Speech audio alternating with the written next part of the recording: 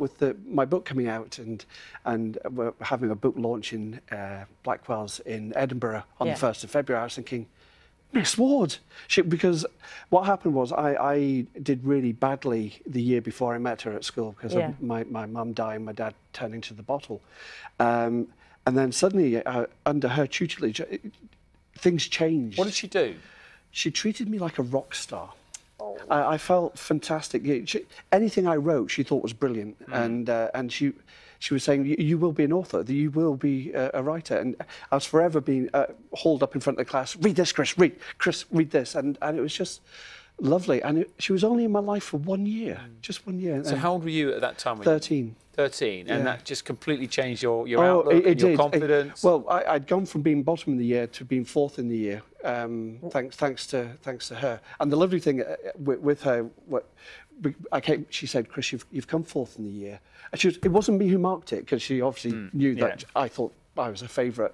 No, it was Mr. Douglas. He's a really hard marker.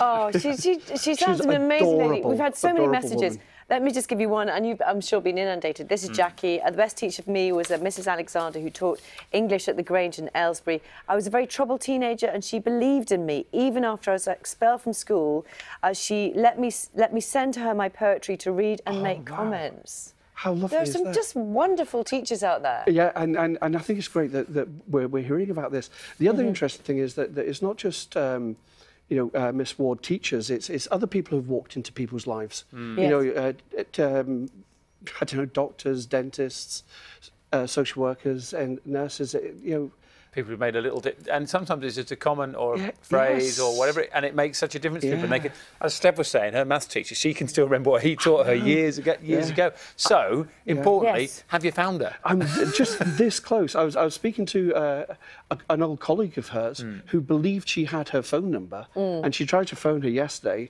and it turns out she doesn't have her phone number. Right. So that phone number no longer exists, but she's hoping she might have her address.